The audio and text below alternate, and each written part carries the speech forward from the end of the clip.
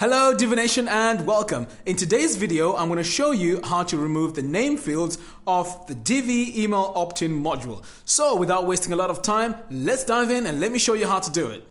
So before we get started, let's go through the things that you need in order for us to remove these name fields. So this one is a bit straightforward. All we're going to need is some CSS code. So what I'll do is if you'd like to use this code in your designs, I will link to the post in the show notes below. So what we're going to need to do here is to create a brand new page. So right now I'm logged into my WordPress admin dashboard. So come over here to pages, click on add new. So you can call this page whatever you want, but in my example, I'm just going to call this email opt-in. Click on use the Divi builder, and then you want to use the visual builder. Okay, so now that our visual builder has loaded, we need to add some columns. So I'm going to come over here and click this plus button, and I'm going to add a single column. And in this column, we're going to add our email opt-in. So I'm going to select it here. So as you can see, by default, we have the first name, last name, and email. So what we're trying to achieve here is just to remove the first name and the email. There's several ways we can add the CSS code. So if you'd like the CSS code to be applied to this particular page, which in my opinion is the better option, let's go ahead and save this for now, and then come over here to the bottom of the page and click this gear icon.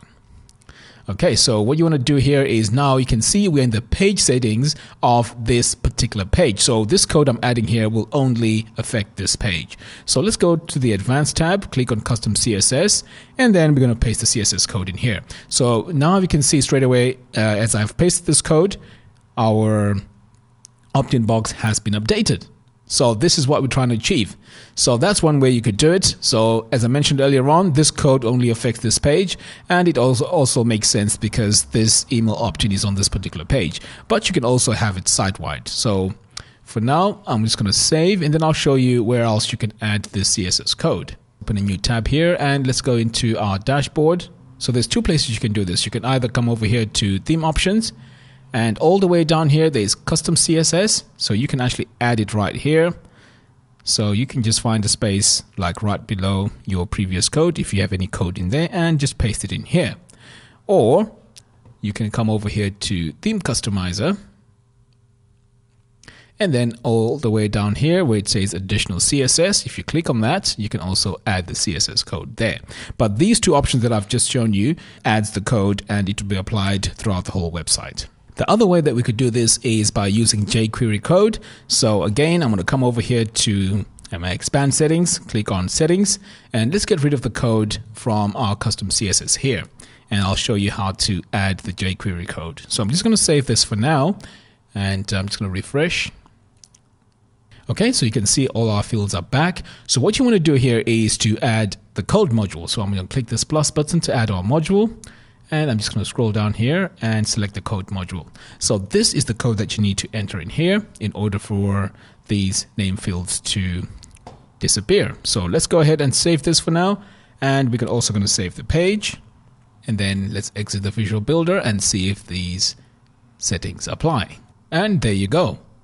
And then finally, what you want to do is to add this page to the head part of our website. So that's one way you can also add this jQuery code.